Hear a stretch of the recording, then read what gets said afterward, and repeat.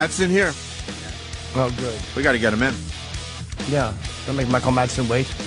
Where is he, I Samuel? think he just arrived. He's walking down the hall. He's walking out. Oh, is he? First time in a couple of years, huh? Yeah. He's just a cool fucking dude, man. Yeah, he is. I'm very happy to meet him. You gonna bark all day, little dog? Look at him. He just looks like Micheal Madsen.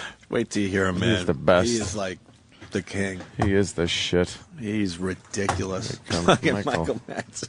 Love this guy. There you go. Hi. How you doing? Micheal! Micheal Madsen. There he is. What's up, brother? How you been, man? Good? Smells like farts in here. That was either Jimmy Oh, no, or it's the eggs. or dumb egg whites. We just had some eggs. Hate that Got a shit. gas mask for me? It does Yeah, I'm stink, sorry. right? Egg whites suck. If you're gonna have an egg, have an egg. But the eggs smell, no whites. matter what. No, you know what? Egg whites smell worse than fucking the yolk thing cancels it out or something. It was the Swiss cheese, too. Oh, was it? I think so, yeah. That's got to be really bad. You smell very good. Other way coming Why? out. Did you just pull a Red Bull out of your I back just got out of the pocket? shower. Yes, I did. Right yeah. the fuck Little on. energy, some quick energy. Hey, I need to kickstart. you need a little kickstart It's early in right? the morning. You're not a morning guy, right? Well, No. yeah, no, well, I am. I mean, if I have to be, yeah. Yeah, you know. I can be a morning guy. It depends on what I have to do in the morning. When you wake up next to her, it's not that hard to Well, find I something. wouldn't imagine it would be. Wait Yeah. till I get the sound here. Did you watch the Oscars last night? I have to ask you. It's my turn. Yeah. I did watch them, yeah. Of course, didn't everybody? What's your take on that whole thing? Well, I think I was really happy that the King's speech got something, a few things. I don't usually watch a lot of movies because sometimes if that's what you do for a living, it's hard to really appreciate it because you know exactly how it was done, and it's kind of hard to take Takes the yourself. magic out of it. Yeah, but I did watch that picture, and I thought it was really damn good. And I was happy that it got recognized and didn't get buried under some Piece of shit. yeah, well, yeah, exactly. You know, that's what happens. It usually does happen. I was surprised. I thought it was pretty spread out across the board. Yeah, there wasn't like. Well, I guess they did pretty good because what do they get? They got picture, actor, and director. Yeah, So that's kind of that's the big. Those are the big ones. It's But good news for Bob and Harvey Weinstein. yeah. I liked it. I thought Colin Firth deserved Best Actor. Yeah. The movie itself, I kind of liked Inception. It was just a true story. So I thought he was amazing, but the guy was just yammering through the whole fucking thing. We got it. Yammering. Victory. And Inception isn't about Leo. It's about the special effects. But Yeah.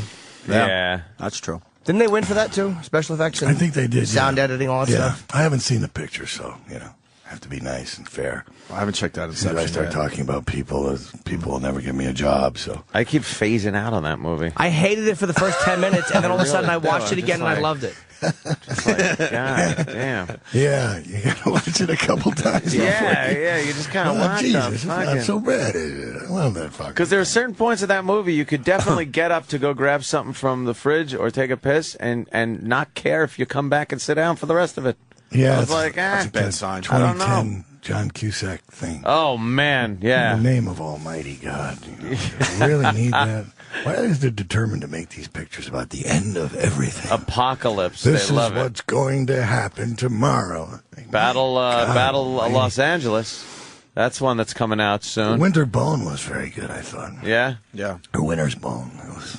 And that had that fucking, when you look at the guy that was behind the counter at the liquor store in fucking Dusk Till Dawn, Yeah. and he's nominated for an Oscar, it's like, wow, that's pretty fucking cool. that guy was good. He was intense. He was really got that backwoods, scary kind of thing going yeah. on. That would have been a good part for me. Yeah, it fuck would've yeah, been man. Perfect. Yeah, I could have smoked that for sure. Yeah, definitely. Do you watch movies like that where you're like, I know I could do that better than him? He's fucking awful. Well, it's not that I would do it better, but I'd do it different. And,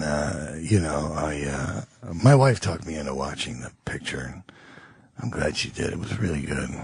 Yeah. The girls. I don't know. All the characters seem so real. Their threat. They actually had a real threat behind what they were doing. And it was cool.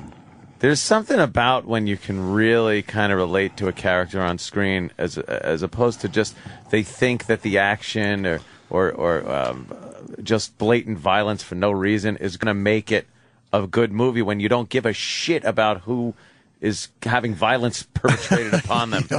I think you're right. And there's there has to be some depth behind the violence. Yeah. Doesn't mean anything.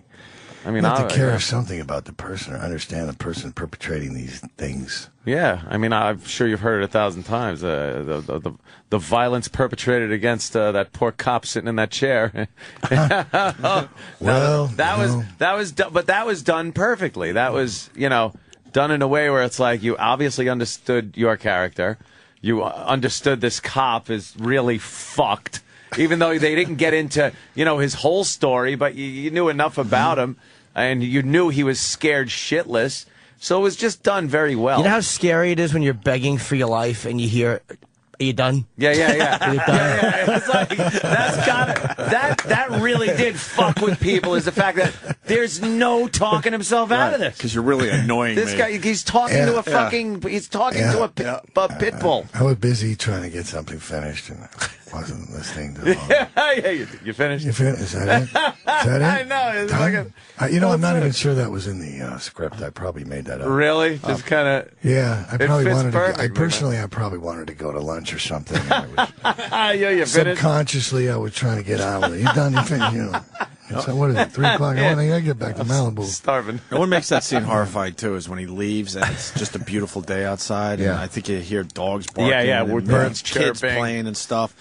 You're like, holy shit! There's that a was my horror car. show going on. Guy's inside. still inside. That was my car. Oh, that's right. Yeah. All right. You ever sell that thing? No, in fact, I still have it. We tried to sell it for you last time. Yeah. Well, I didn't get a good enough offer. No. Man. It got up to some ridiculous, like 15 grand or something. You got to be kidding. I wouldn't give that damn thing up for 15 G's. I'll leave it for my kids after I croak. Then when I croak, the car will triple in value. Yeah, it would. This was his car. He's dead now. You might remember this car. Remember this car? Michael Madsen opened the trunk. To get a gas can to burn a guy. That's the best part. It's such a nice day, but he's going to get gas to burn a man. I forgot, left it in the car. I'll be right back. We actually left Kirk in that chair at lunchtime once, and all time. Really? It was just a joke, He didn't appreciate it. What are you working on? I don't now? even know what he's promoting. You got like 1,000 projects you're working on. There's a Micheal Madsen book right in front of him. No, if the IMDb is full of shit. Okay, so. There's a lot of things in there that are very irresponsible, and you have to be careful with those guys. Oh, really? Yeah, you run into somebody on an elevator, and they tell you their brother-in-law wrote a script, and the next thing you know, it's on the IMDb that's in post-production. Oh, shit. And it's really not right. Okay. But, I'll keep that in mind, because I take it as law. Just call me, and I'll tell you. I'm here promoting a picture called The Bleeding. I did a vampire picture with DMX, and... Michael Mathias is the lead of the picture, and Vinnie Jones is in it. And it's pretty good. It's a big action movie. I play a priest, actually, in the film. Not a priest. Well, he's a priest, but he's a priest with a Thompson. So badass. Machine guns. Badass priest. He's got two. They're like 25 pounds apiece. Those two things. Thompsons. Try to shoot them both at the same time. It's pretty cool. God damn, yeah. I bet. It's action sounds adventure. like fun. Oh, it's a good movie. There's an audience for that type of picture, and it's having a big premiere here, like a red carpet event. Oh, cool, man. You want to come? Yeah, we'll go. Love to. You're all invited.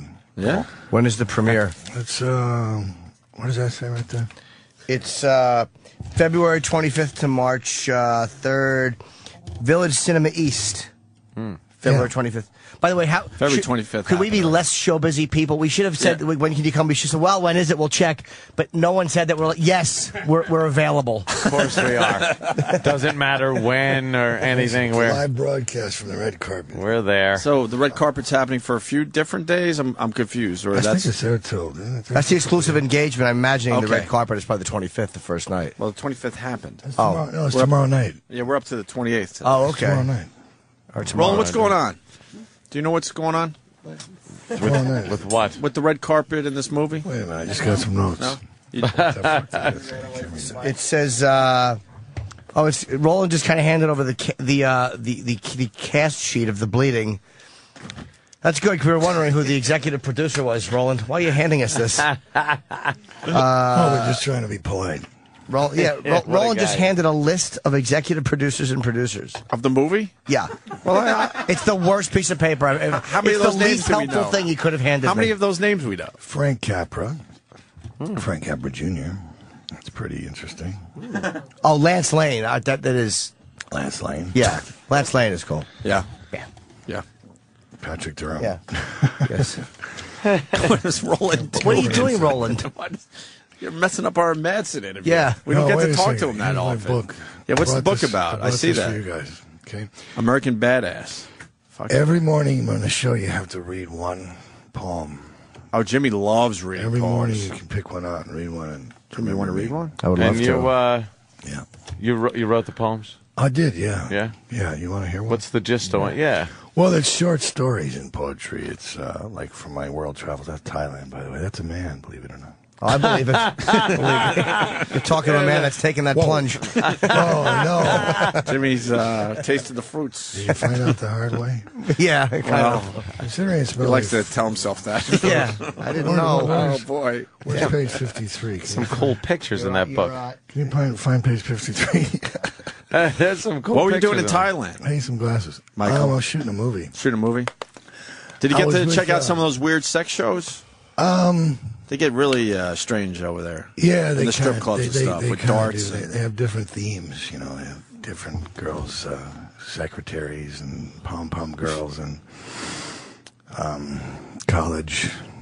I saw some girl, she took a pin with a feather on it and put it in a straw and then put it in her vagina and did some kind of muscle move and Yeah. the pin shot out and popped a balloon. Not bad, huh? It's fucking amazing. It's a hell of a talent. Can you do that, honey? She doesn't have to. She has many other things. that Many other keep talents. Me occupied. I need some glasses if I read this thing. I know, right? You got any reading I glasses? hate that. My eyes are gone. Oh, they say that's what happens. The eyes, the knees, and everything still works with me. But Yeah. I need some reading glasses. Do we have any glasses for Michael? It's got It's been funny. reading You like it? Your wife's giving you Oh, hers. look at there you go. Oh, thank you. honey. You are going to look fantastic with those on. All right. See with those on? That is Hold great. on, I got Oh, my God. fucking picture. Hold on. Are you on the My Twitter, God. Michael? I am somewhere. Somewhere? Somewhere. It's called Red Dragons. The dragonflies have an airstrip in Thailand. They line up like little red helicopters all along the stretch of stone next to the pool. Every morning I go for a swim, and even sometimes in the river. One has to be careful because the River Kwai has a strong current. I heard that long ago there was a bridge that became famous because it was blown up by POWs during the war to stop supply trains from getting across. I also heard there are some letters written by soldiers that were here. And now I'm walking by the same waterway, eating strange fruit and Russian salami, cut with a switchblade I bought at the marketplace. You know you've been in a place long enough when your farts start to smell exactly like the jungle around you. There are a lot of different kinds of jungles and a lot of different kinds of farts. This morning, I came down the stairs and a small Thai woman smiled at me, and she wore a blue uniform, which meant she worked for housekeeping, and I recognized her as the one who always put fruit in my room. Her smile was like the smile of the generations of Thai people, and I hope the smell of my farts in my room has not offended her. But she would have smiled at me anyway, because that's the way that they are. She was eating grapes, and I asked her if she was taking a break, and she smiled again. I went to the lobby to my car and out to the set, where I spent the rest of the day playing a crazed American mercenary, massacring Asian families and burning their village to the ground. The last time I came back from here, I spent a few days in a nut house. I hope that doesn't happen again. Holy shit. That's great. What a great little chunk of your life there for a moment. Listen to those pages of it. If, That's a great book. I need some help, fellas. You need to. I'll leave this for you. And you can That's great, man. You should be doing book signings with that. You should literally be doing book signings. That's great. great pictures in here, all kinds of stuff. Yeah, it's a color book. It's What kind of pictures in there, Jimmy? I can't. Yeah, We only have movie one copy stills. of the book. That's the south of France. With wow. her. That's my little 5-year-old Luke. Yeah, you got like Cool Hand Luke. He calls himself Cool Hand Luke. Yeah, there's just pictures. self-proclaimed Cool Hand. No, he has a Cool Hand Luke poster on his wall, and he recognized, his name Luke, and I said, "It's Cool Hand Luke." So now, he said, "What's your name?" He goes, "Cool Hand Luke." He can't. He's going to try to eat 50 eggs, but Yeah, I hope he doesn't. that's a tough order. Some great shots in there. No, he's a cool little guy. He's actually, he's charming. He's pretty funny at 5. He dislocated my jaw the other day. How'd that happen? I was in a hotel, and he was there with me and his mom, and I had one of those bungee cords that you exercise with, right? It has these big wooden handles on it. Anyway, he stretched it. I was sitting on the couch like that, and he stretched it all the way to the door of the room, and I realized, I was like, oh, shit, and he was just staring at me, and I thought it was like one of those moments where I could have a father and son lesson in trust and love, and I said, son, if I was to let go of my end of this thing, it most likely would take your head off. I said, at least knock you against the wall and, might hurt a little bit. And he was staring at me, and I said, but you know what? I'm not going to let go because I love you, and I want you to trust me. I'm your father. And about 3 or 4 seconds went by, you know what he did? He fucking let go, man. And boy, I'm telling you, that thing was, I don't know if you've ever been hit by a bungee that's been stretched 9 or 10 feet from you, but it got me right in the side of the face. And I felt like I just got smacked by Marvin Hagler. And it literally knocked me over. I was like sitting on a hide-a-bed. And it dislocated my jaw, right? So, yeah, and he thought it was funny. And I rolled over on the floor and I hit my face and I popped it back in, but then my face swelled up like a pumpkin on one side. But it was one of those moments, Did you have any taken out by a 5-year-old. trust speech with him after that? Like, He was really sorry, and I knew that he was sorry, and I just hugged him and told him he was a good boy. What are you gonna do? You're no corporal punishment with the children. No, I got enough of that when I was a kid. I try to. Sometimes that perpetuates the thing. I want them to love me because I want them to listen to me because they love me, not because they're scared of me. Yeah. It's a different deal, What was the most common form of discipline you when you were growing up? No punch in the face. The most common form. Yeah. Lights out, Mike. Yeah. Oh, Jesus. I'd wake up later and wonder what did I do to deserve that? Well, Down the stairs. Well, you seem like you were probably a pretty rambunctious kid and maybe a handful as a teen. Later in life, I realized perhaps I had it coming a few times. But, I don't know. Those days are over. You ever get in serious trouble, arrested, shit like that, when you were growing up? I think that's probably what was irritating my father. Oh, yeah, it's the punches. I was constantly in trouble for some damn thing, one thing or another. But it was innocent back then. Yeah? Stealing cars and that kind of thing. That's innocent. Yeah, it's a felony. Yes, I know. Unfortunately, I can't vote now because of that. But a lot of my friends, all my pals I grew up with, they're not here anymore. And so I guess I'm lucky. I made it and they didn't. And even recently, I lost Chris Penn. Oh, yeah, David Carradine, Dennis Hopper. All these guys were really like, you're not going to see the likes of people like that again. Really no. hard. you don't miss somebody like that until they're not around anymore, and then you go, oh my God Almighty, who am I going to talk to at 3 o'clock in the morning now? You know. Sure. Did you knew Carradine? Did anybody like his?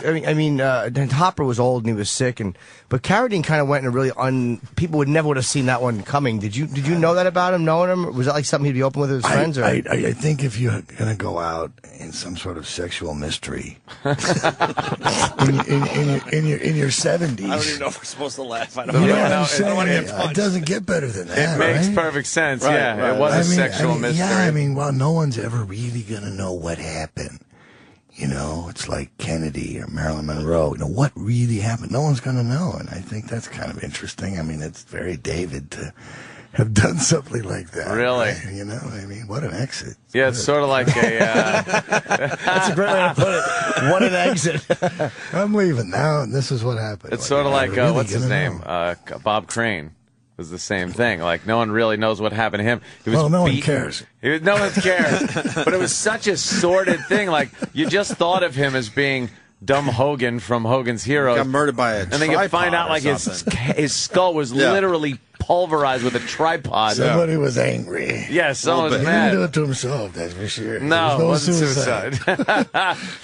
Hit myself in the Because he head used to with a tripod. film and videotape like his sexual exploits all the time. Probably He fucked was like somebody's a wife and dirty videotaped boy. it. That would be an interesting. They should put that on an adult channel somewhere. Yeah, that's Bob. The Crane tapes. How come those never came out? I don't know. Like you would think there'd be a shitload of films and videos of Bob Crane just going at it. Why do we go Apparently he past? had a big hog. Why do we go past the fact that he popped his own jaw in? We just like it. That's like a normal thing. That did strike me as If really it happened to- uncomfortable, but I just like. If it happened to any one of us, we'd be calling 911. We'd be at the hospital. Michael Madsen. He just Well, casually he said, "I does stuff popped like my that. jaw back in," and we're like, "Yeah, of course, that's what we would do if that happened to us." She was trying to call the hospital. Yeah. In an ambulance or something, and I said, honey, no, in the name of God, don't do that. I don't need to be, filmed by someone. Madsen arrives in the hospital. I mean, honey. Broken God jaw. Almighty, Oh boy. I can take care of this, honey. Please, don't panic. Yeah, Danny points out you're talking to a man with motorcycles all over his shirt and skulls on his boots. I'm not surprised Yeah. he popped his own jaw in. All right. Exactly. Good point. I need to go shopping. My wardrobe is getting a bit tired. Honestly, I do. My bags are all messed up, and I do need some nice clothes. I should have went to the Oscars. I might have got a free suit out of it. Do you ride? Gabbana. Sorry? Do you ride bikes? Oh, God, yeah. Yeah. I got a couple. I have the bike from Hellride. See that picture? Oh yeah. I know the one you talking about. Dennis and Yep. David. And I got the gent bike. They built that bike for me for the movie, and then at the end of the thing, when they first gave me the bike, Yeah. it didn't. There it is, right there. Look at cool. that thing. Yeah, Wow. that's an SNS bike. It's a shovel head motor on an SNS frame. Do you know that bike has no front brake? You could tell there's like I went to nothing when I really went to there. the What set on the fuck? first day. I said, "Where's my bike?" And they said, "Oh, it's in the truck." And they took it out, and I looked at it and I said, "You guys, there's no front brake." And oh, Jesus, you're right. And I said, "Well, how am I supposed to stop on a hill, up or downhill, hit a mark in a movie with no front brake?" I said, "I'm going to kill myself." And because of that last statement, the part about killing, I get a letter from the Weinstein Company telling me that if I ride that bike in the movie, they're not responsible for what happens to me. And, so I taught myself how to ride it without the front brake. And then they made a double of it, but it didn't look exactly the same. The back fender was different. And the front wheel looked different because now it had a great big disc on it. And so I said, listen, I already know how to ride this one, so I'm going to keep this one, and I'll sign the paper, I'll sign the death warrant, but I want to keep the bike. Oh shit! Yeah. So it was kind of a deal we made, and Your life, it's in my garage. risking your life for the bike. Yeah. Pretty much what you You did. might know, man. It's in the garage. I got the gent bike. Not one of those items that'll be worth some dough when I kick off. How much harder is it to stop? I don't know how to ride a motorcycle. How much harder is it to stop with no front brake?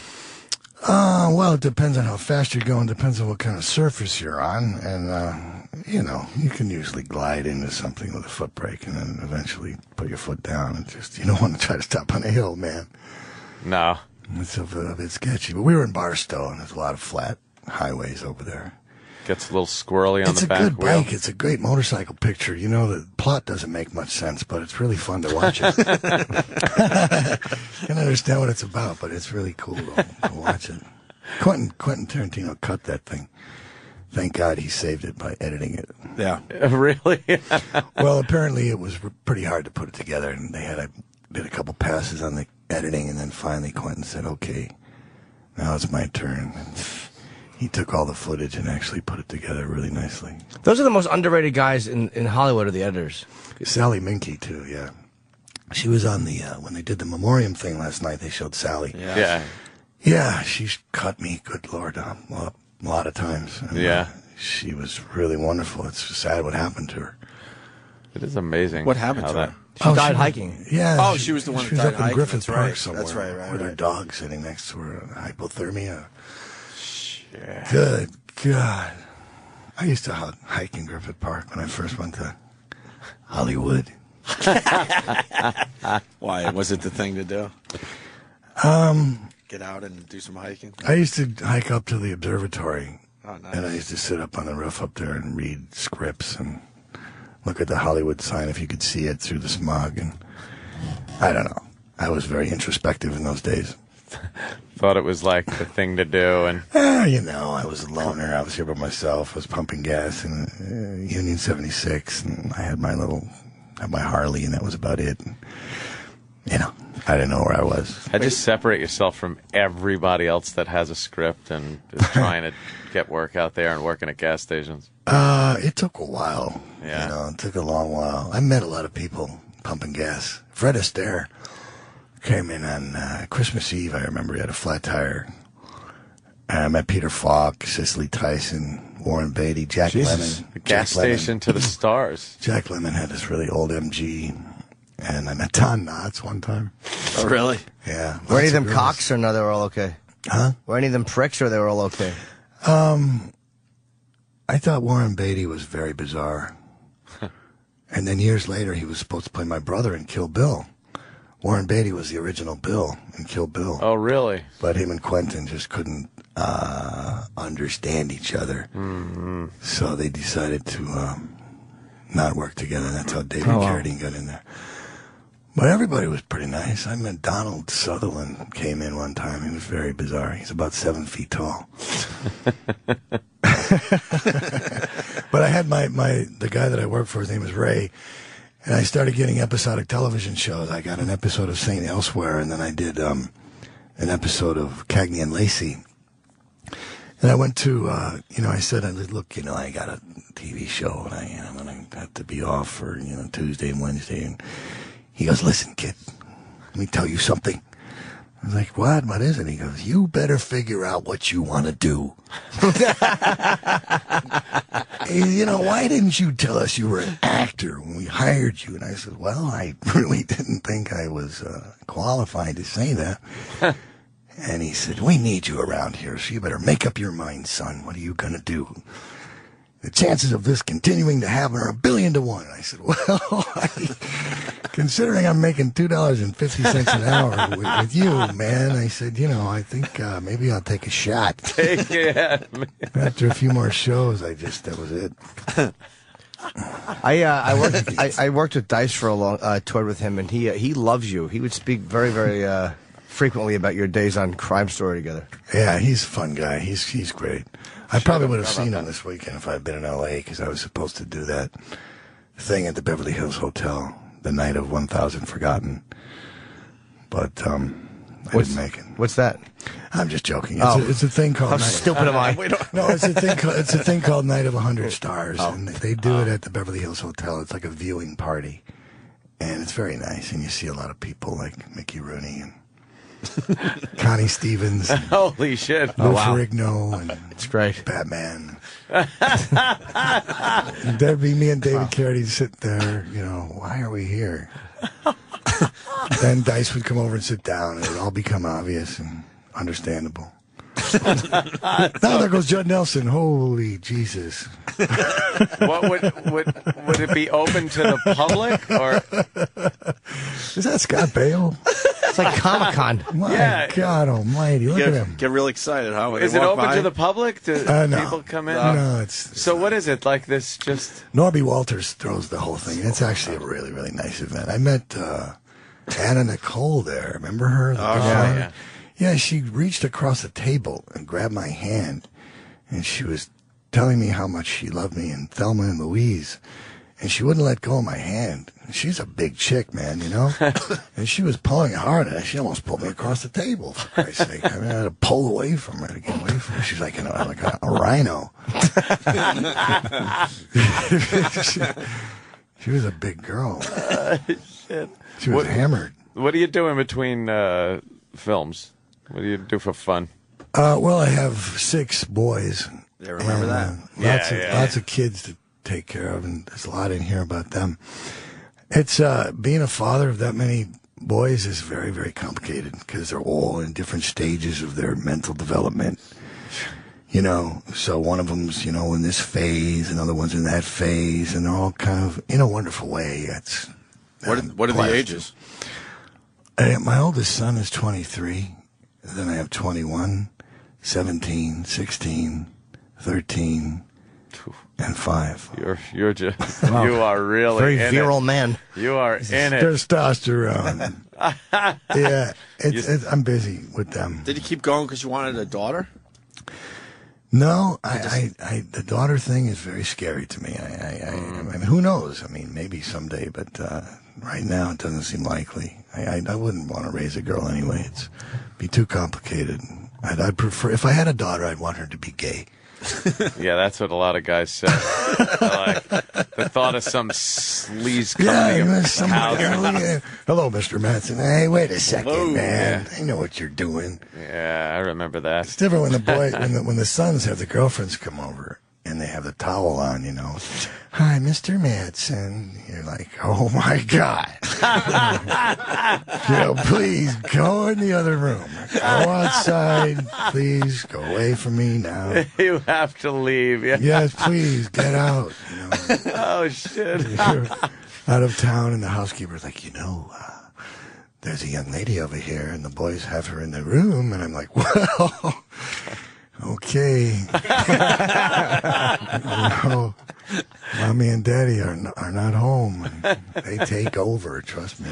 Do you see any of them maybe going in the direction you went in, as far as maybe a little trouble here and there? Or well, I think they could skip the trouble part. Yeah, that didn't do me any good. But my oldest boy wants to be a tattooist, and he's actually pretty good at it. And my son, my 21-year-old son, he wants to be an actor, which I've tried to talk him out of aggressively, but he's really kind of stuck on it. He auditioned for the Actors Studio, and he's been studying a lot, and he's got an agent, a manager, and he's a very handsome kid. He looks like Clint Eastwood. I mean, he's really, whatever it is, it or whatever it is. I mean, he has it, but it's very, very, very... It's a lot harder to get involved than I think he understands. It's really very, very. Isn't that something he'll learn, though? I mean, it always seems like actors try to discourage their kids from going into acting. What is it that is so bad about that? I think you have to have a really thick hide, and the rejection end of everything and the competitive part of it all. If you're not really don't know what that end of it is, it can really destroy you. It can rip you up. And I just don't want him to have to go through that. If you look at Anthony Quinn or Kirk Douglas or anybody who had a few sons, Marlon Brando, for God's sakes, Steve McQueen, I mean, their sons really were up against a great big problem because every time they walk in a room, people would look at them and go, what happened? You know what I mean? It's kind of left them a little bit without anything to do in life. Did Brando's kid try to act? Oh, yeah. Oh, I didn't Christian, know that. yeah, Christian did, yeah. I was pretty good friends with him for like about 2 years before the shooting. And we We had an awful lot of fun together. Christian was pretty cool, but he didn't know what to do with himself, and I felt sad for that. Did you know Marlon? I met him twice. He was. I was with Christian once, and it was on New Year's Eve. And it was about 3:00 in the morning, and the phone rang, and Christian was like this all the time, pointing at the phone. You know, he didn't like to answer the phone. So I picked it up, and I was, "Oh, put Christian on the phone." And I'm like, "What?" "I want to speak to my son." And I was like, "Oh my God." So I put my hand over the phone, and I said, "Christian, you know, it's your dad, man." And he's like, I don't want to talk to him. I'm not going to say nothing to him. Tell him I'm not here. And I was like, okay. So I went, he's kind of, I'm not sure where he is. He's not here. And he goes, "Put my son on the phone." And I was like, whoa, shit, man. Now he's yelling at me now. You know? I'm like, great. I just talked to Marlon Brando. He's yelling at me. Okay. You're lying to him. Thanks, man. Yeah, I'm lying to the guy. Right. Tell him I lied. It's 3:00 in the morning. Everybody's loaded. You know, he's loaded. You know, and I'm like, this isn't good, right? And so I say, "Christian, in the name of God, pick up the phone." And he's like, "Yeah." So he goes in the other room, and he picks up the extension, you know. And I'm trying to be polite. I'm not going to hang up. I want to make sure he gets it, right? So I'm listening, you know, and Christian picks up the phone. He's like, "Yeah." And Marlon goes, "Who was that asshole that picked up the phone?" And I was like, great, you know. I said, no, and then now he's called me an asshole, you know. It's like, oh, you sure lost points real quick. Hey, fucking hell, you know. It wasn't a good beginning. What a great story. Hey, who'd you come up with in the business? I met him later the evening, and I was like, "Hi, I'm the asshole." Oh, you actually did physically meet him? Was that you? I go, yeah. Yeah. Who'd you come up with in the business? Who were your peers? Who'd you start out with out there? Well, I grew up watching Kirk Douglas and Burt Lancaster and Lee Marvin and Robert Mitchum. All the tough guys. You know, those guys were pretty interesting. They don't have actors like that anymore. Humphrey Bogart and Spencer Tracy and Jesus, you know. That kind of talent just doesn't exist anymore. But I started off doing episodic television. You know, I was orderly in a hospital, and I worked as an auto mechanic. I worked as an orderly. I did landscaping. I was a pipe fitter, a plumber's apprentice. I went to school to be a paramedic. I drove a lot of tow trucks. I worked in a factory that made airplane parts, and oh my God, I drove a lot of trucks. I parked cars. Good place to steal them from, too, by the way. I did a lot of stuff. I tried to start a landscaping business and cut a lot of grass. And, I painted houses, and I shoveled the snow. I did. Jesus My Christ. God in heaven, I did so many things. I worked in a lot of gas stations, changed a lot of flat tires, pumped a hell of a lot of gas. And I you know, I had this idea about the acting thing, but it didn't really seem like a reality. When I started doing episodic television, I didn't really see any. Peers, I don't know. I didn't have any of those because I was kind of a cowboy. I didn't realize when I got off the plane that a leather jacket and motorcycle boots was a costume. In Hollywood, you know what I mean? And you know, I didn't. It could have well for the dawn on me. I went for a reading really early on, and I was on my way to work, and so I had my Union 76 stuff on. I had my blue shirt, Mike, you know, and my blue pants, and you know. Then I went in to read for the part of this punk kid or the mean older brother, and by the time I got to work. Raymond was very angry because I was getting phone calls. And they said, you know what, the casting director just wanted to tell you how brilliant he thought it was that you came in dressed as a blue-collar person. It was just incredible. They just, wow, you know, you have the part, you got the part. And what did you do? You go in a Western costume? And I was like, I was on my way to work. You know? This is what I do. I went and rented this from a fucking Halloween store. I said, Jesus, you guys, but I kind of realized, and I caught on to the whole kind of, oh, okay, well, it's all make believe, and it was a good lesson. Yeah, they couldn't accept the fact that you were really going to a real job. I was making it up somehow. Years later, I was doing a Western in Augusta, Georgia, and it was a part David Carradine was to have done.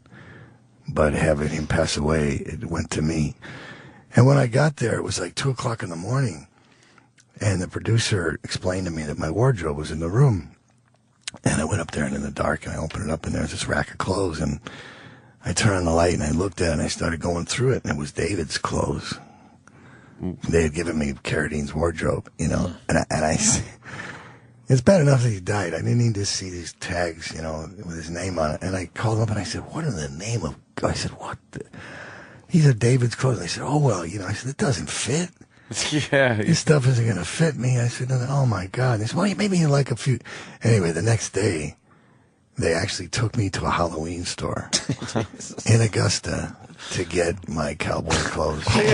Oh, shit. Yeah, it was one of those productions. I got my wardrobe from a Halloween. Oh, God. Yeah, It's a great film. there was a statue of James Brown right out in front of the store. And it's like kind of on a pedestal. It's like, I guess James Brown was from Augusta. And it's got this statue of James Brown. It was so funny because I went and I looked at it, and it was so small. It was like tiny. There it you is. know? And I said, look at that thing. There it is, yeah. Yeah, and then the guy I was with, he goes, yeah, he didn't like it when he saw it. He got mad. That wasn't He bigger. got mad, you know, but it's life size. But he got mad. He didn't like it. So they put it up on a pedestal. See, they put it up on a higher. To make it They look like put it he's on a taller. stone to make it bigger. Yeah. Yeah, look at that. That's pretty horrible. cool, right? That's kind of horrible, actually. It was very strange getting my clothes in the Halloween store. And the James Brown The statue. James Brown. See, the Halloween store is right over there. He's pointing to Right where- behind that guy. Right. Halloween. Right behind that I was guy. in there getting my wardrobe. How authentic could a cowboy outfit possibly look bought at a Halloween store? Well, I had to rummage around for a little while. You know, the prepackaged shit they had, just wasn't right. The sheriff outfit with the little... I went around in the back, and I found a good hat, which was the key to the whole thing. Yeah. And then I went and I found... Yeah, looking like Marty I McFly in found Back some- to the Future got 3. some pants, and I was able to put together... I got a little vest. I had my own shirt, and I got some nice pistols on the set, you know. So it ended up okay. I got it together. It took a while. What was the name of that movie? Can we see a picture of Michael from that? He's laughing. I don't know whatever happened to that thing. I don't even remember what it was thing. called. Sundown at Noon or something. Did they ever release it? I don't think so. I mean, I don't think it's finished yet. It might be in post-production. It's the 5,000 other projects on the IMDb that I'm supposedly in. Yeah. Lies. God. You handle a lot of firearms in movies. Are you comfortable with them? Do you like shooting? Yeah. Yeah. Yeah. I mean, I have a hard time sometimes watching other actors with weapons because sometimes they just don't look right holding it, you know. Mm-hmm. And you think, well, I got this gun, you know, it's going to be pretty good, but it isn't that at all. I can't explain it. So the way you handle it, I think, is very unique. I mean, I think Clint Eastwood is good with a gun, but it's not. It's an intuitive thing. Not everybody can do it. I've rarely seen anybody who can handle a gun properly. Kirk Douglas could do it. Robert Culp could do it. Steve McQueen was pretty good with the shotgun with the 12 gauge and the getaway. I have that gun, by the way. His son gave it to me. Really? Yeah, it's a Winchester. That's very cool. Holy But the shit. gun thing is, I can't explain it. It just... Well, I'm thinking back also to Reservoir Dogs. It almost looked like it was an extension of your hand. Yeah. You were waving, you were gesturing with it at one point. And it was Yeah. like, he's fucking talking with his gun. It was pretty good. Scratch your head. Yeah. It's a useful, it's a nice gadget to have in a movie or in a scene. It's like a cigarette. I mean, you take a cigarette away from Humphrey Bogart and... Yeah, You know, yeah. I mean, Bogey was Bogey, let's face it. But when he put that cigarette in his mouth and lit it up, all of a sudden, it was a whole other thing. Yeah. And you give me Cool. a gun, it's a whole different deal. I don't know why. Nice shoulder holster. I Yeah. didn't want to wear that shoulder holster. It was too tight. You know what? The pants didn't match my jacket, and they were too tight. I had a T-shirt on, so when he tucked it in, it was way too tight in the waist, and I didn't want to wear that holster because it was very confining. But it was the outfit, and it was Quentin's idea. He told everybody to show up on the set with black suits on, and I didn't even have one. So my pants and the jacket don't match. If you look at Buscemi, he's got black jeans on. And he didn't have one either. What the fuck? The only thing we got from wardrobe, we got the ties from wardrobe. The ties, the thin ties, yeah. And I was supposed to wear black shoes, and I didn't have any black dress shoes. I had black cowboy boots. And that's why I'm wearing them in the movie. That almost makes sense, though, for the character. You seem like the kind of guy that would wear black cowboy boots. That's all I had. And then when I got the razor, I figured, okay, where am I going to put this thing? The boot. Where I put it in my fucking pocket? Well, yeah, it just seemed to make sense to put it in the boot. But a lot of things happened that were not in the screenplay. Thank God Quentin was decent enough to let me get away with a lot of stuff. The dance, was that something that he asked you to do, or you just kind of knew to talk into the air and dance? Well, I'm no dancer, and I tried to explain that to him. But in the thing, it said, Mr. Blonde maniacally dances around the manacled cop. I always remember that. And, you know, I was always questioning, well, what do you mean maniacally? You know, you're supposed to be all handcuffed, and then it turned into duct tape, of course, but we never really rehearsed that. We rehearsed the whole movie for like a week, maybe a week and a half before we were shooting. And every time we got to that scene, I just said, listen, I don't want to rehearse it because I don't know what I'm going to do. Mm-hmm. And thank God Quentin didn't force me to do it, because he obviously knew that I didn't know what I was going to do. And I kept saying, I'll do it on the day. Yeah. When we're actually going to do it, I'll figure out what to do, because I'm good if I'm backed into a corner. And I said, listen, I don't know what I'm going to do. And I really didn't. And then when they finally shot it, we did like 4 versions of it. And the music was supposed to be Barroom Blitz by the Blasters. Oh, really? Because he didn't have the rights to the Steelers Wheel. And so I did it to Steelers because I knew that was the one he wanted. So, and the talking thing. It's very subtle. The little dance is very subtle. It's very understated. It's great. Yeah. It's a subtle little move. I suddenly had to do something, and then I had the damn ear in my hand, and when I was supposed to walk out of frame, but then actually he picked me up coming in the frame, and I was holding it, and it's funny when you watch yourself because you see things that other people don't see, but I see myself thinking, because I was thinking, what am I going to do? Oh, really? What am I going to do with it? So, and he was going, throw it, toss it, and I didn't really want to do that. Yeah. So I said, hey, can you hear me? That was his ear, right? Yeah, so hey, can you hear me? And then I threw it after that. But the dance is great because it really is. That's the way a sociopath who can't dance would dance. Absolutely. Does a little spin, a little backwalk. They're not good moves. That's just what you do when you're massacring a man. Fucking lunatic. Yeah, it was time to get the razor out, though, because I wanted to stop dancing. Yeah. It was the perfect way to stop the dance. The song is just synonymous with this scene now. I think anytime you hear that.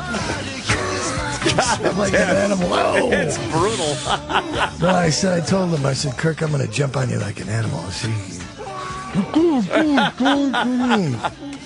There was no other way to do it except mount him. It just, I realized you had to. I mean, imagine, it wouldn't be easy to. So now you're hashing this out in your head? Yeah, and Quentin's going, throw it. See, I didn't want to. I just didn't really.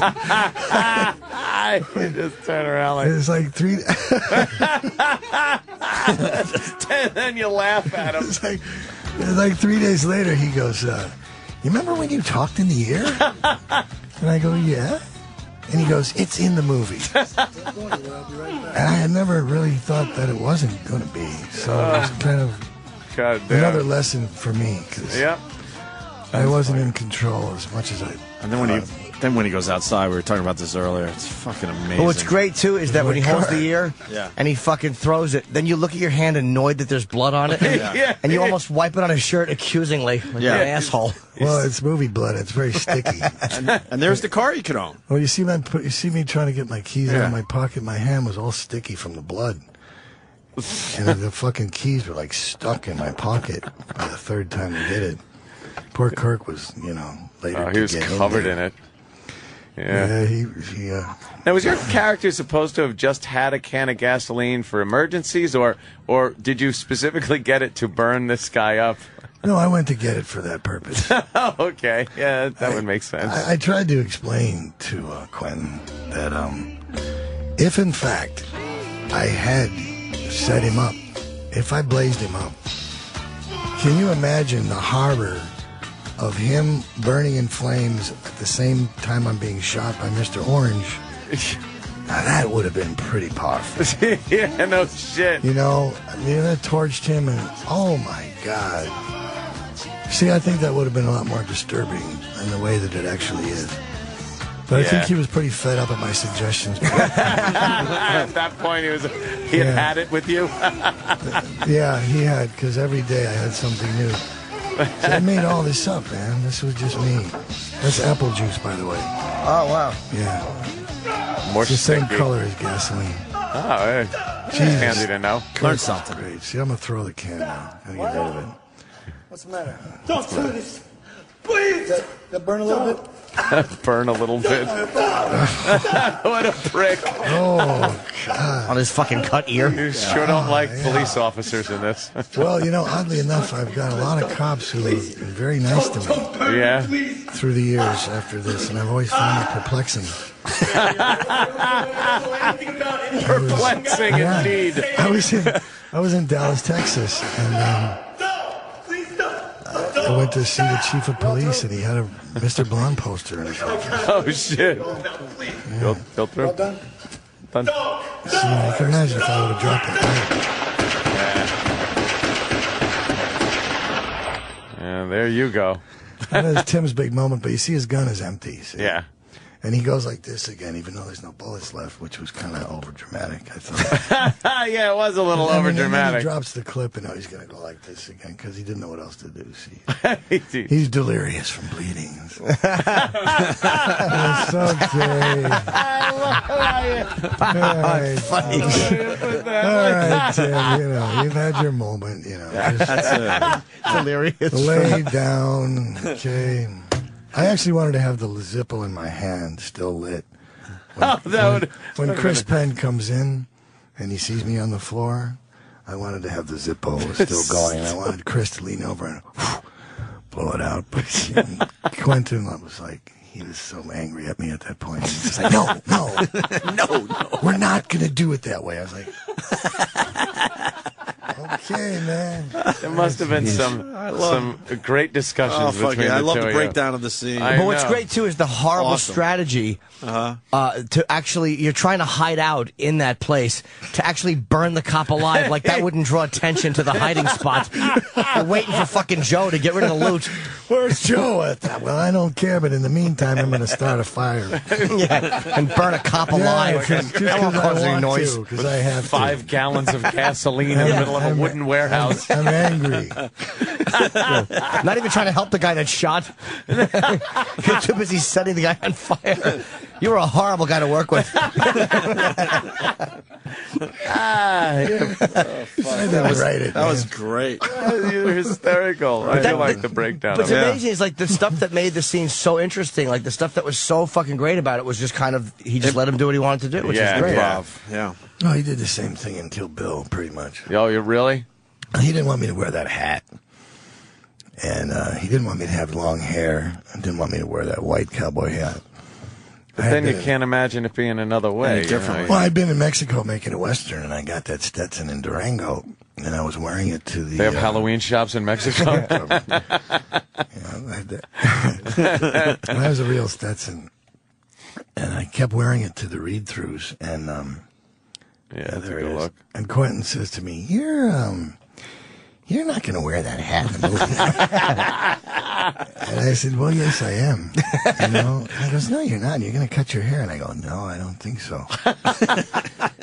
And so we had this little kind of silent war going on. And I think by the third read-through, I had become concerned about Uma because she would not make eye contact with me. And I went to Quentin and I said, listen, what's the deal with Uma? I said, we got to do this thing together. And I got to have, she's doesn't seem like she wants to communicate with me. I'm a little concerned. And he goes, no, it's just the way she is. And when it comes down to it, she's going to be there and she'll be good. And I said, all right, and I was leaving. And he goes, oh, yeah. And I go, what? And he goes, now I can't picture you without the hat. And I can't picture you without the hair. So we're going to do it. And I said, oh, well, okay. But then after about a week of shooting, I did the stuff with David at the trailer. And then we're out in Bakersfield. I'm supposed to be doing the strip club. And he comes to my camper and he gives me sides. He wrote a scene and he gives it to me and he goes, this is what we're going to shoot today. And I said, okay. And I read it. And it's the scene where the guy tells me to take off my fucking hat, right? So he wrote a scene to make me get rid of the hat. What an asshole. Yeah, He set me up, man. He let me get comfortable. He knew I wanted it. He knew it was my kind of, it was my strength, right? I had the hat, and then he made me take it off. Because then I didn't have a choice. Because it was in the script. Now it's in the script. Like, oh, shit. Now I can't say no now, right? He probably toiled. How could I get him to take that fucking hat off for a while before he realized, I'll just put it in the script. Yeah, that's what he did. That's a genius, okay? That really is. But the thing is when I took it off, I don't think he really fully anticipated the emotional empathy that I was going to get. Because you really kind of were like, oh, man. Yeah. Oh, like, Bud, take off his hat. You should have had a smaller hat underneath. Bud was bummed out. Little tiny one. Like those Clinton things. Every time you take one off, there's another one underneath. Yeah, Till finally there's like this fucking thing. Tiny Is this one derby. okay? What about this one? Oh, man. Who knew Kill Bill was all about the hat? Yeah. It was kind of. Everyone was obsessed with the hat. It was a I had to- sympathetic scene for you I there. became the moral center of the film. Right. Yeah.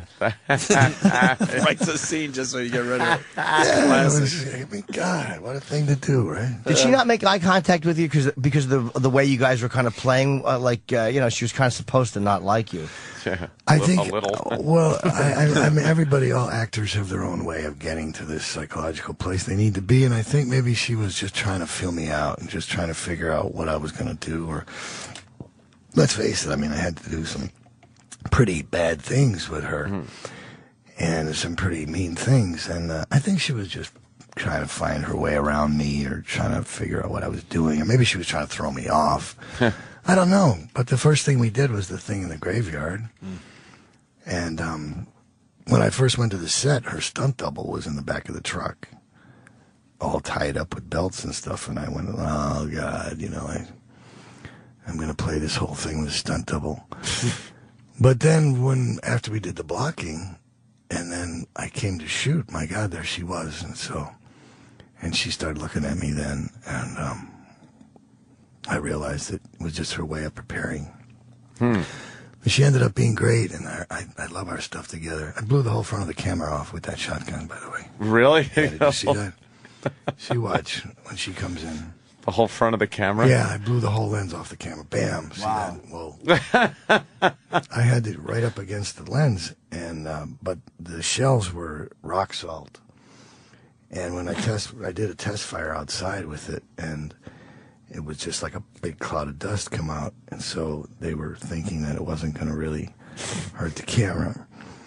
And they kept telling me to do it over here and over here and over there, and Quentin said, no, I want you to point it right in the lens. And I said, yeah, I think so too. So he loaded me up, and it should have had some plexi in front of it or something, but it was so close, I think they were worried about a reflection, but when I fired that thing, it blew the whole front of it. Wow. Like a $50,000 Panavision. Just blew out. Yeah.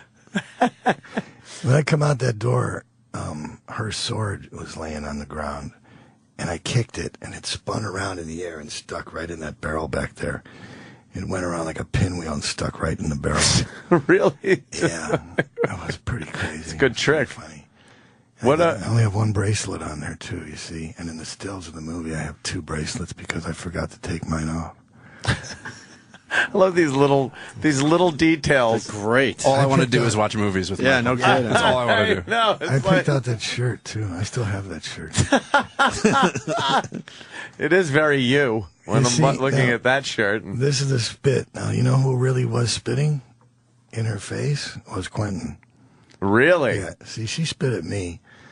But then they gave her a plunger. See, see, some of the spits in my face were Quentin spitting at me. Some of her was him spitting at her because he wanted to be a specific, precise, certain way. See, she's completely a toy now. And there goes the needle right in the butt. Yeah. They had a lot of volunteers that night.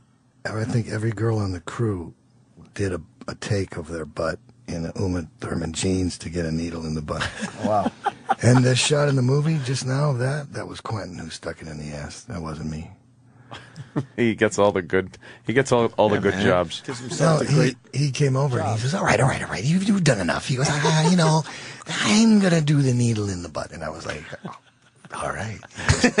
Mr. Director. Does Quentin have a foot fetish? I've heard that. Yeah. Because there's every shot, every movie has some kind of shot with a girl's feet and yeah. Yeah, he kind of does. But you see, in fact, I was supposed to wear 2 different colored cowboy boots. I was going to have one red one, the red python boot, and then I was going to wear a black one on the other foot. It was my idea to have the 2 different cowboy boots on. And there's one scene in the picture when we're massacring everybody at the wedding. I do have the 2 different boots on. But then later on, he was like, no, it's too much. I don't want the 2-boot thing. I was like, all right, okay, whatever. You know, so I didn't get away with that one. But, man, that's kind of a foot thing. Sounds like you guys got along, you and Didn't Quentin. apply to men. Yeah, we no, do. didn't apply to men. I just did the friar's roast of him in New York City. Right on. They actually made me a friar. I am officially a friar. Oh, really? In New York City, yeah. God bless those guys. Quite an honor to be a friar. That's pretty cool. There's a lot of Jerry old Lewis, school guys in there. Yeah. Freddie Roman, and Frank Sinatra, Dean Martin. They don't show They're up so all over much the anymore. wall. Their pictures on Their the pictures wall. are on the wall. Good enough. You see that? I got 2 bracelets on now. Yeah. See? Ah, yeah, a little flub See? there. Yeah, I was Film in my. flub. Yeah, it's just Little trivia. flub. She was good too. Daryl Hannah was enjoyable in this. I'm gonna go home now and watch this Yeah. fucking movie. Yeah, I think so. It gets me psyched. It's such a good movie. She lives in Malibu. I see her all the time. Yeah. Yeah, she's nice. Sometimes people think Deanna is Daryl Hannah. Wasn't that her own car in that too? That No, that's mine. That Trans Am. yeah. Wasn't that hers? No? No, I took that. I actually acquired that while we were shooting. So What don't you take from the set? Takes whatever he wants. you Who's gonna tell him no, though? You can work things out. You know, Yeah. if you approach the subject in the Make right some way. deals. What's the yeah. coolest piece of movie memorabilia you have? I have that sword that's in my hand. Yeah. And, Oh, damn, that's nice. my God, I got the Stetson. The Steve McQueen gone. I guess the Steve That's McQueen pretty shotgun cool. is probably the best thing I got.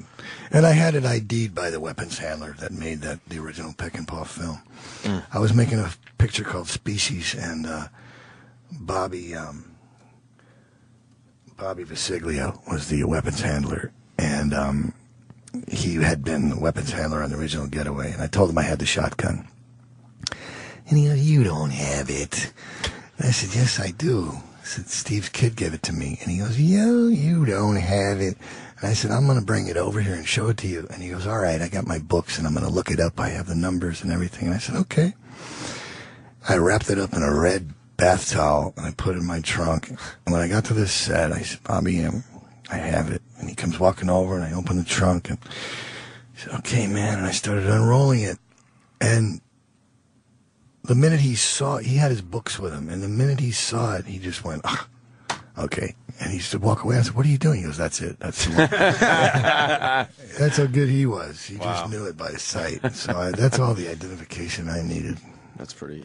Yeah, that's a great It's piece neat. of. It's a nice ratchet 12-gauge pump. What was your favorite movie? You've made a lot of movies, Michael. I played an Irish-American prize fighter in a picture called Strength and Honor that never got out there and never got any distribution. I think it got caught somewhere between the wrestler and the fighter. And,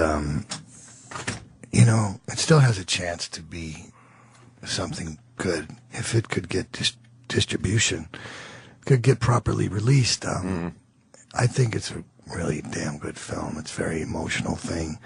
There's no guns or cigarettes or anything. It's about a father and a son, and I accidentally kill another fighter in the ring in a prize fight, and I promised my family I'm never going to fight again, and then my little boy is sick, and he can get an operation in Los Angeles. The whole thing takes place in Ireland, and so I agree to do this big bare-knuckle fight in this gypsy camp with Vinnie Jones, and for the prize money to save my kid. And it's, it's funny because you do a film like that, and you see it, and you know how good it is, and you know what it could do. It could completely change the course of your life and your career.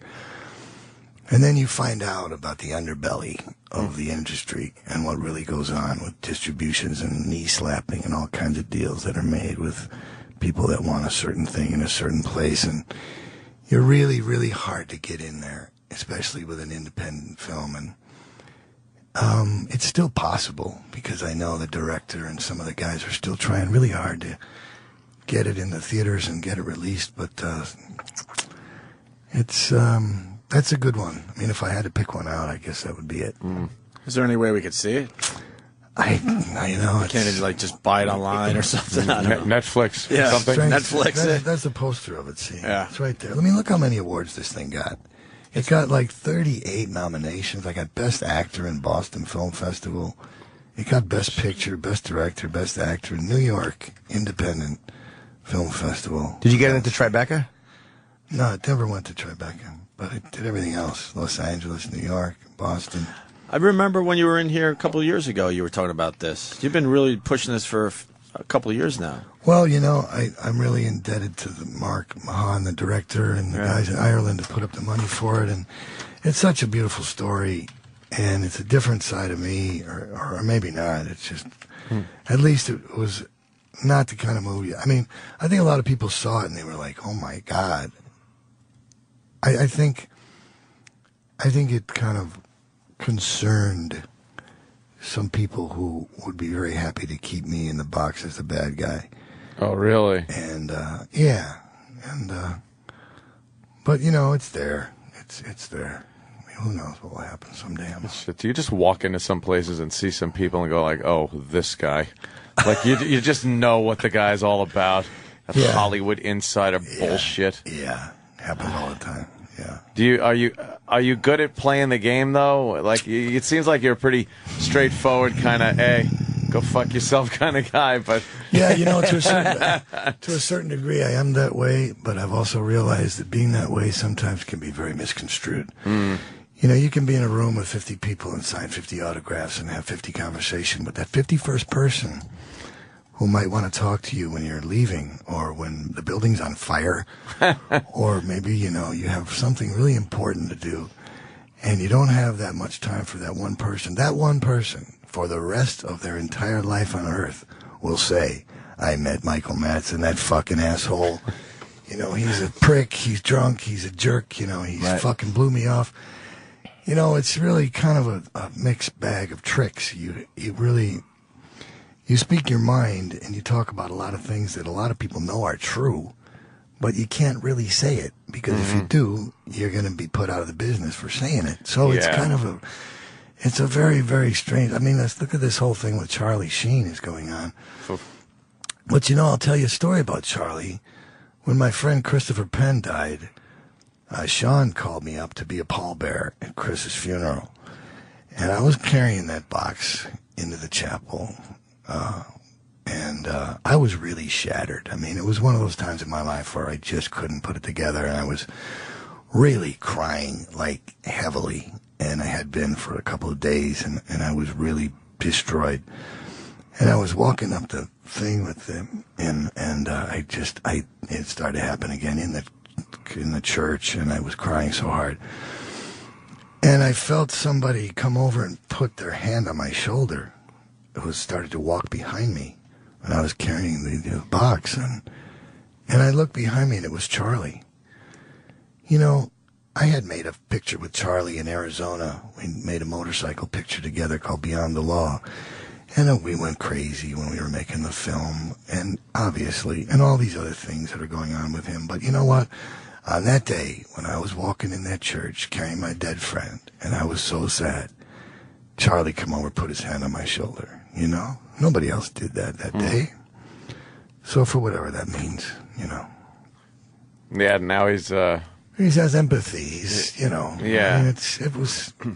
I think, you know, it's so insane how people get... There's like a parade when people go down. Look at what they were doing to Michael Douglas when he was sick. I was in a market and I saw a newspaper had this picture of Michael Douglas looking down and like this, and he looked terrible, like he was already dead. And it said the final days, the final seconds, it's over. You know, Kirk flies in. Catherine Zeta-Jones collapses in the airport. It's done, you know, and this is where he's going to be buried. And right next to it, there was a People magazine or an Us magazine with this really nice picture of Michael.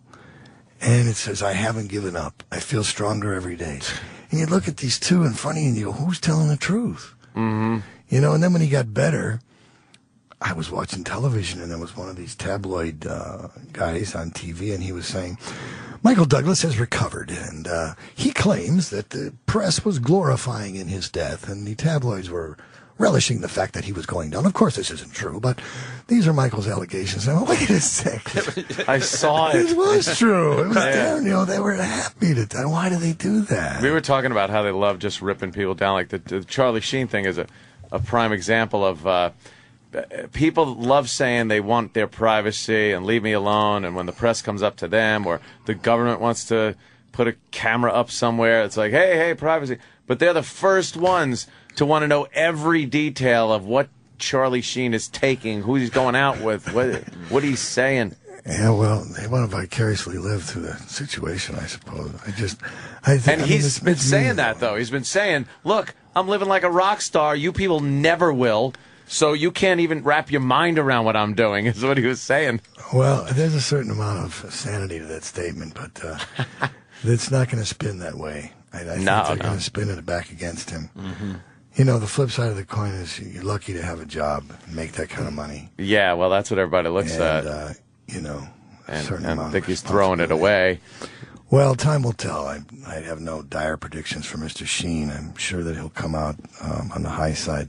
CBS is in a weird position, though. Normally the networks are just worms, but they're kind of in a weird position because if something bad happens, people are like, well, you saw this coming, and you know, it's like, and they're like, Well, look at Elliot Spitzer. He's got his own talk show. No kidding. For God's sakes. I mean, come on. Everybody. You would have bet a lot of money against that. People are trying to get me to do a reality show to meet the Madsens. You should. But when I look, well, my house is pretty funny and pretty crazy. It would probably be a big hit. But when you look at what happened to the Hogans and the rest of them and these reality shows, you blast your whole family apart. Could get in the way. Yeah, I mean, come on. I don't need that kind of trouble. No, I don't think so. Sometimes you have to be on 5 seasons before they finally start paying you.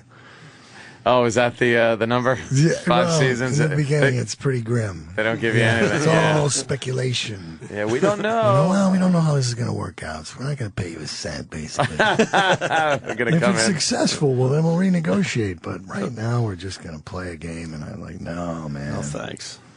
Sorry. Got a built-in audience. What the hell you want to do that for? Turn my kids into celebrities overnight for doing nothing. Yeah. It's kind of scary. Yeah, it's got to fuck them up a little bit. Yeah, no doubt. You think? Yeah. Plus, you had to work so many years. That's not fair for them just to become famous without doing anything. yeah. Forget about the kids thing. What about you? Damn it! 25 years, pal. I've been doing this. Okay, can't get my boxing picture released. Well, fuck, this was great, Michael. Michael Madsen, always fucking a hit on our show. Absolutely. You guys are very gracious. Always fun, man. What are you Love kidding me? having We you can on. listen to this all day. Love having you on, man. I want to just watch a whole movie with him one day. Well, go see the for one bleeding. show. Which is live Watch commentary. the live bleeding. commentary. The Bad Priest. All right, yeah. So You it's, got to promise me you're going to read one of these every day. Oh yeah, the book is called. Let me give it a plug for the book. It's called American Badass Michael Madsen. It's got a picture of him on a motorcycle on the cover, and also getting out of a car and smoking a cigarette. It's like all phases of his of his kind of his life. You know, It's a professional lot of and personal. pictures, Yeah, which is a selling point for a lot of people. yeah, and it's great. It's got these A lot of pictures, really and, cool stories and in some them. stories in there. So stories. And the movie he's promoting now is called The Bleeding. And the exclusive engagement here in New York is at the Village Cinema East. It's, tonight through March 3rd. And the big premiere is tomorrow night, which this show is invited to and will be going to. we gotta never get invited. We got to check our anything. schedules, right? No one, Jimmy? is, but it was so embarrassing. how Fit it in. One of us should have said, "Well, I don't know." I Could gotta we check have at my least schedule." fucking pretended? Right, we got. Before a the little question, busy. but no, actually, we asked him. Because I don't "Can know we if you- go?" And he's like, "All right, I guess." He didn't even know what he was inviting us to. He's like, "I don't know if you want." Yes, Yeah, could have been anything. we're so needy, Michael. Yeah. That's Danny had a fine. great idea, That's though. fun. Yeah. It's a Michael, good movie. Danny had a great idea. Just go over people's houses and do live commentary for the movies. Like, Yeah. instead of having a commentary track on the DVD, it's just like, no, here's Michael Madsen. He's coming over the house, and you sit down. It's a great idea. You gave me a really good one. I wish you were There you running a go. studio. 'Cause I'm unemployed. That's great. Oh, damn it. We can talk after the show. Not for long, I'm sure. Yeah. I guess that's it. Michael Madsen, everyone. Yeah. Thank you, Thanks, guys. man. Thank you. We'll see you next time. I have one thing. God bless Oh yes, America. Jimmy. This Saturday, I will be at the Wellmont Theater in Montclair, New Jersey. Fuck one show Wellmont. only. Yeah, the Wellmont. It was bought out by. It was the Wellmont, but the Bank bought it. See you tomorrow. Follow the Opie and Anthony Show on Facebook. Facebook.com/Opie and Anthony. The Virus. SiriusXM.